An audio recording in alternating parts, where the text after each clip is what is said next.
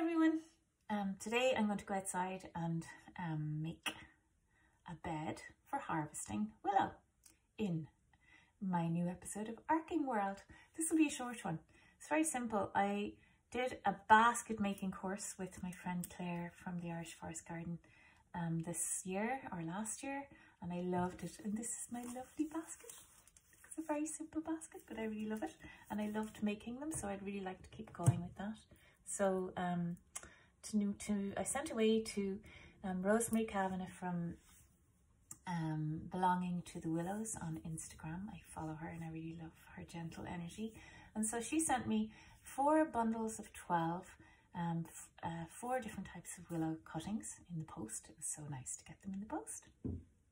And all I do now is I get loads of cardboard and I put down, I don't go near the ground, I just take a patch of grass. You can make it in a rectangle or a square or a curve, whatever you want, just as long as there's 2 layers of cardboard, stripped of tape, bark mulch on the top, and then we're set to start planting the willows. So the cardboard is dry, so I don't want to damage the willow when I'm putting them into the ground. So I'm using an old hand drill of my dad's to bang holes. It's the only thing I could find today. So I'm going to put them about 4 centimetres apart.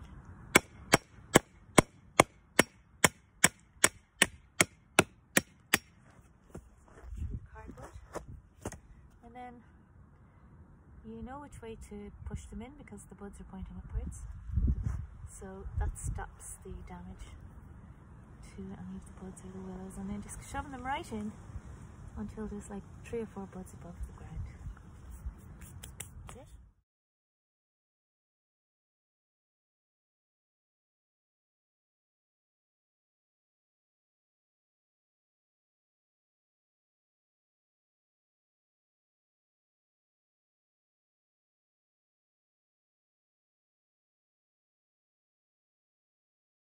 Right, that's my willow bed in for next year.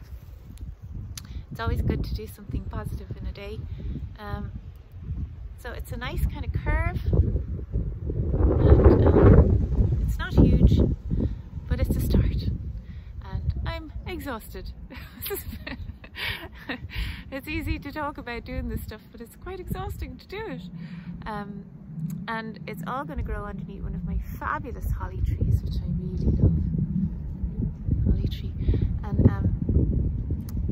there's a few of them around the boundary, so I hope to collect berries next year. I meant to do it this year, but of course I didn't do it this year. Like everything, it's just step by step. Okay, have a lovely day, everyone.